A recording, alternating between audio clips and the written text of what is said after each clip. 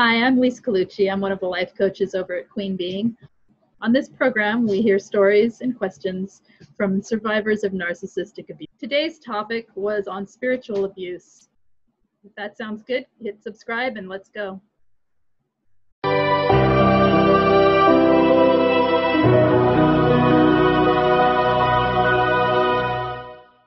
Hi, today I'm talking to Abish. Hi, Abish. Hello, Lisa. How are you today? I'm good. How are you? I'm good, thank you. Excellent. I would like to address an issue that is bigger than my situation, and I feel that my situation speaks to many, and that is the experience that I went through regarding what I consider to be corporate institutionalized narcissistic abuse, and combined with spiritual abuse and ongoing practices that are extremely harmful to human beings. So you feel like within that community and within the religious institution that there were narcissistic abuses going on within that community? Yes, I feel that it comes from the top. However many million members there are right now, and they claim to be worldwide, growing. At age 18, traveled a couple of states away at great expense. We were very poor, and 10% of the income went to that corporation, no matter what, even if our propane tank was empty and we were not going to have heat. There was a faith-promoting story built around. We don't know how it kept going because God must have intervened because we paid our 10%. The checklist for what you do, how you play the game, includes finding or choosing a partner that also meets requirements on the checklist. The perfect bait and switch was getting on the inside of the great and spacious building with one single family member that I knew for a pre-wedding ritual, including a required pre-wedding ritual. The rest of my family was on the outside, including one of my parents, and that's wrong. And it's just like, sometimes I cannot bear that pain. But the perfect surprise bait and switch was the part where where the requirement is that you promise to never reveal the things that you learn there that day, never reveal the super special sacred name. So the first covenant or promise or vow or oath was, if I reveal these things, I will suffer my life to be taken. What does that mean? Looking back, I can see that I participated in severing my own psychic vocal cords, my own voice. It silenced my voice. It cut my head off from the rest of my body. And I spent the next however many years until I was 36 years old in that trauma, in that CPTSD, and being called crazy and trying all these different fix-it things.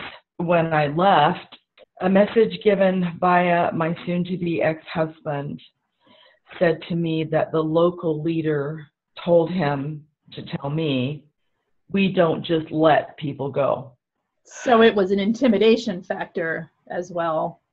The part that sticks with me regarding the narcissistic abuse on the corporate, spiritual level, the MLM scheme, and it is never good enough. I would come home on Sundays, from a 3-hour meeting, and it would be like this ramped up, amped up, make the appearance good and, do the lesson, give the sing, song, and dance, blah, blah, blah, blah, blah. And then come home and crash into my bed, sobbing, and then sleep it off for 3 hours. So you felt like instead of being uplifted and drawn towards something, you were being devalued? Absolutely. Yeah. Okay. Absolutely. And the underlying gaslighting assumption is that we are so bad just for being that we need help. We need their help at the price of our lives, at the price of choosing our underwear, at the price of absolute control even over one's mind and decisions. And when I came out of that construct, I had no idea how the real world worked. And I am learning so much right now. so much dot connecting, and so much I am sewing this back together with the gold threads that I have spun from the dross that I was handed, right? Mm-hmm. That there's my power of moving from victim to survivor, because I was programmed to want to die if I left that construct. What would you say were some of the indications that you were involved with something that was toxic? The first one was that cut for me. That was an indicator, but I did not see it as such because I was within a construct that normalized it. Okay.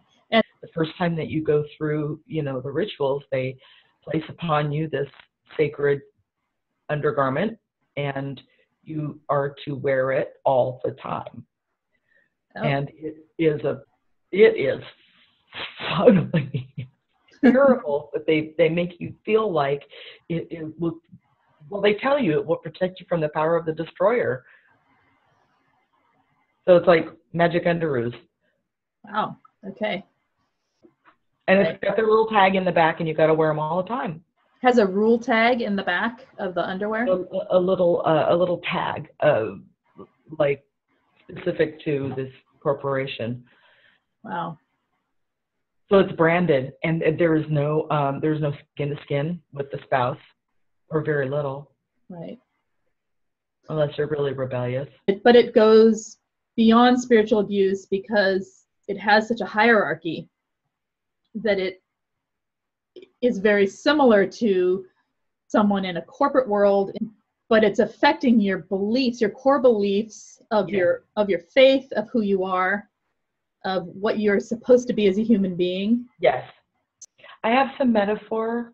Mm-hmm. I feel that my soul was spiritually veggie formed. No, my mind was veggie formed. It was only allowed to grow into the size and shape of container that was prescribed to it. I feel like my soul was raped and murdered, nearly to death. And I know that is like really strong language. But my other metaphor is that I found some visualization, but thinking about myself and who I am. I found myself as a tiny little grain of rice that was buried under 3 dump trucks full of what I feel I am alchemizing into fertilizer. Understood. But I understand the imagery there. The way that I see it as corporate narcissistic abuse is it will never be good enough. Try, and there will always be something that you could have done better, or that you should do better next time. The internal sense of self and internal guidance system is deactivated. It was for me. I can only speak from my experience. Mm-hmm. And the severing of the and I know this is really complex. The dot connecting has been amazing. The reconnecting of the mind and soul is actually allowing physical feelings related to emotions to start, like they're like jump starting. You know, that feels really personal to share, but I was under such a numbness of the way that I understand abuse is that the common denominators are power and control. Right. Over another human being. It takes away the sovereignty of that human being. Right. I mean, what I was hearing in what you said earlier was distinct trauma bonding. And because it's easy to look at this and say, well, just walk away. I mean, it's, you know, from an outside perspective, but really it is exactly the same as when we're with a narcissistic abuser one-on-one. Yes. Where, and maybe even a little more complex because you have an entire community around you right there to, I mean, you've got flying monkeys everywhere you look, and your whole community is a flying monkey, right? Yes, and nothing is real. Like the friendships aren't real. So, what was it like getting out? Fucking terrifying. Yeah. I got to experience a smear campaign and character assassination and scapegoating without knowing what was happening. That's what I was wondering about. Yeah, as you left, if how that happened. Yeah. It was pretty devastating. That's what I survived. So you left him and this corporation at the same time? Actually, yes, which was not necessarily my intent, but it was so ingrained and enmeshed that, you know, people have a tendency to not be able to see what is actually happening. And actually my own parents, they betrayed me and, you know, went with him because they were, you know, still in the club. And I was like, peace out, y'all. Yeah. You know? Yeah. And you've got a sea of trauma bonded people and, yes. and encouraged smear campaign going on from higher up to have these people do their bidding.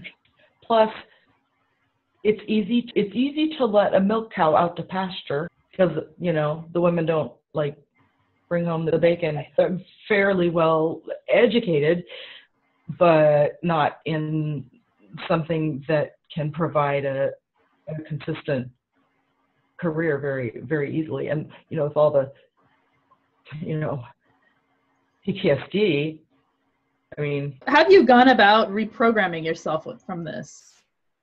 What's been really useful in your opinion? Okay, thank you. I think the first thing would be knowing that I'm not alone. Mm-hmm. Have you found support around it? Very much so. Good. Yeah. Very much so. In fact, to the point that now I am able to speak about it, even though I'm stuttering over it. You know, it's time. It's time. I think Angie Atkinson, Angie, was the one that I first came across on YouTube. I was very, very excited to watch watch and listen to your interview with Ronnie yesterday, and, you know, looking forward and looking big picture. Mm-hmm. I appreciated the opening that creates for the future. Mm-hmm. You know, really, really appreciate that. In what way? What do you mean? That we're awakening to the fact of personal responsibility for our actions and interactions, and that we have choice, and that we're not alone. And that's no, it makes sense through discovery and understanding. Yeah, we power that they hold over us dissolves, and then at that point, this opening for examining ourselves and growing is possible. Yeah. And it's like you said, when you were in this situation, you didn't see it for what it was for a long time because the discovery of it and the understanding of it wasn't there. So how could you see it, right? You were just going along with what you thought was right. Yes. That cut off my intuition from being active. And it had been a steady Kool-Aid drip, from age 10 to 18. It was an anesthetizing. And the discovering of Angie's videos, and then subsequently Richard Grannon's. And even looking at it now, I'm like, one reason this is super intense is that it's not just a parent raising you who is a narcissist. It's an entire community that is based on something that is abusive. And culture. And it infiltrates your spiritual life as well as your psyche and your body and your mind. Right. So and the threats of dissent. What amazing bravery you have. That's an amazing bravery to get yourself out of that in spite of everything that you had to lose. Thank you. Thank you for that. I think being able to dot connect on an intellectual level was the gateway to being able to integrate the rest of my experience. I couldn't get to my intuition because I didn't have the informational input or deprogramming or whatever it was to be able to go there. But that makes sense. But the grief, pushing through it, almost like labor, pushing through it has made it possible. And I understand this now on an experiential level. I only understood it from a theoretical level before. Instead of the bypassing and actually feeling it, has created room in my body and in my emotions to feel the really good feel. Right. It's, oh my God, it's worth it. It is worth it. It is. That's a really great, inspiring thing that you said, because we get afraid of the feels. We get afraid of what it feels like in the body. So we have an understanding, and we start to feel the grief in the body and feel the pain, and immediately either dissociate or find a way to cover it up or distract ourselves. Netflix. Yeah, exactly. Anything. Exactly. And it's once you have the understanding and the support behind you, at that point, going further into it and allowing the feelings to penetrate into the body and actually feel what the body is experiencing, what the emotional experience is creating in the body, then, as you said, that's when you move through and you move beyond the abuse into something much better. Yeah. It's really good. It's really good. Owning my experience and owning the fact that I am a badass survivor. Right. And that there is a tribe. There are tribes of us. That is, woo! Right. It's so awesome.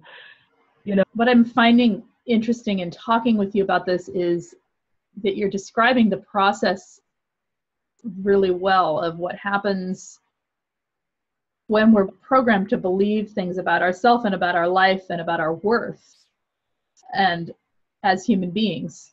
And then what happens when you discover that that isn't the truth, that what you were taught was not the truth.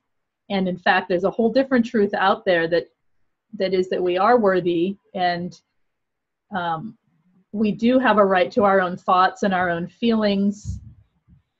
And then what that transition is like and how that freedom can be found there. And I can hear it in your words that the whole journey, and obviously still healing, but it's, on the right path this time, right? Yeah. Yes. Yeah. Yes. Yeah. My name is Lise Colucci. For information on narcissistic abuse recovery coaching, on group coaching, or to be a guest survivor on this program, please see the links below. Thank you. Don't forget to subscribe.